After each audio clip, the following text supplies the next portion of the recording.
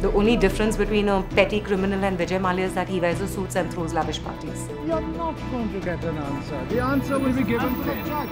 He needs to pay for what he did. Listen for yourself.